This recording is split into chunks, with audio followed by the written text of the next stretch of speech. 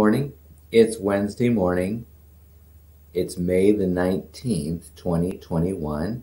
I'm Pastor Mike Custer, the pastor at Bible Baptist Church in Grand Forks, North Dakota, and it's a joy to be able to share with you truth from God's Word this morning. We're beginning Proverbs chapter 10 in our verse-by-verse consideration of these truths day by day, and we're going to look at verses 1 and 2 this morning. In Proverbs chapter 10, verse 1 and 2, the Bible says this, "The Proverbs of Solomon, a wise son maketh a glad father, but a foolish son is the heaviness of his mother. Treasures of wickedness profit nothing, but righteousness delivereth from death."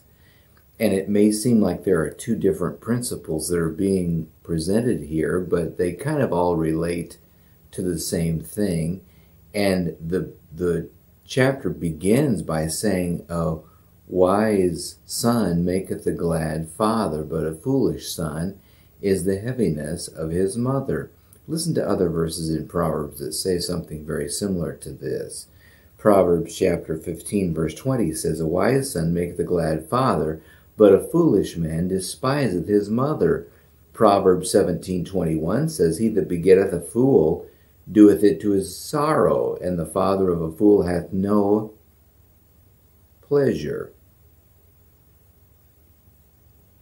hath no joy, 17:21 says. And then 17:25 says, "A foolish son is a grief to his mother, and bitterness to her that bare him."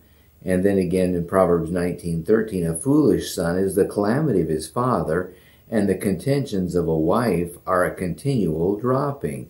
And so the Bible says much about a wise son versus a foolish son.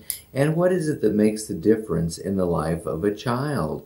Well, it's typically the parent's involvement in the life of that child.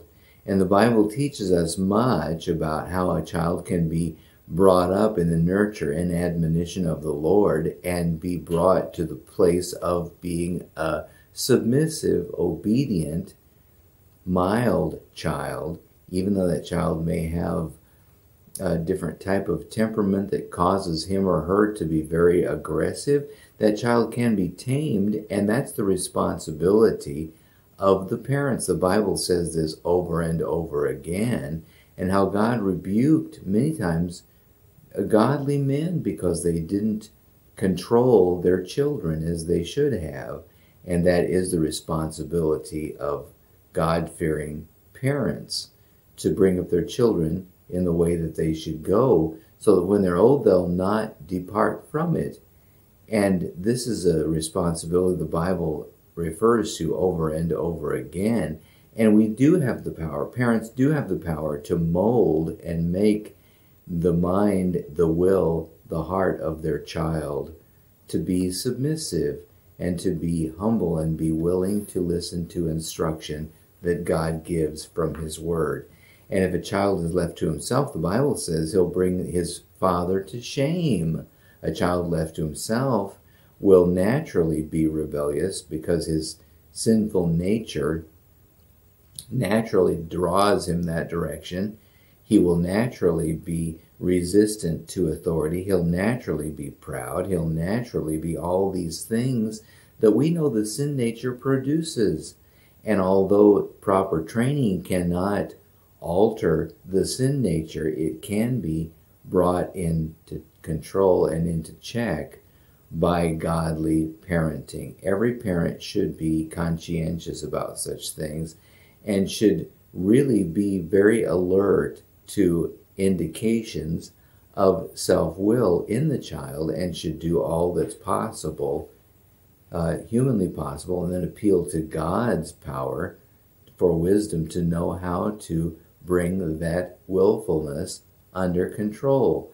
Because a child that grows up and becomes a foolish person will bring shame and will bring regret in the mind of that parent, heaviness in the heart of the mother.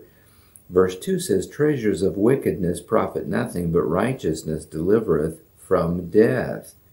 And The benefits that a person can gain from a wicked lifestyle may seem like they're very attractive, may seem like they're something that should be sought after, but they'll only tend toward destruction and bitterness in the end. It's the wisdom of God applied in the life that will bring about true joy and peace and contentment and fulfillment in days to come, and the blessings of God.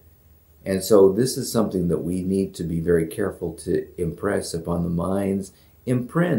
minds of our children, and also remember ourselves, we follow divine wisdom, we follow God's righteousness and his commanded course for people to live, not only to please God, but because it will be a great benefit to us as well. And the treasures of wickedness do not deliver the heart from death, and the treasures of wickedness profit nothing. Ultimately, they will not be helpful. They will not be conducive to joy or fulfillment or real joy or peace in life. Those things come from submitting to the Lord and following his truths and his principles. Make up your mind that's how you're going to live. God bless you today.